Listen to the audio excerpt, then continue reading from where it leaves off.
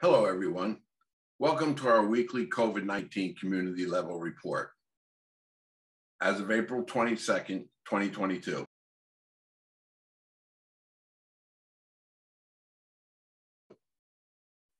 As you can see this chart that is above my shoulder, I want you to notice that all 5 counties in the state of Rhode Island, which is considered Bristol County, Kent County, Newport County, Providence County, and Washington County, have now become coded with the yellow label, where previously it was low, which was a green level.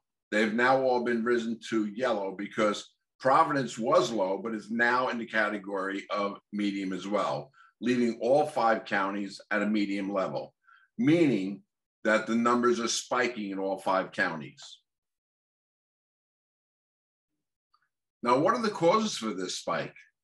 I'd like to share with you the next chart. Notice this chart, new cases per 100,000 population by the week. This new chart now reflects the new positivity rate per 100,000 on a daily basis by the week.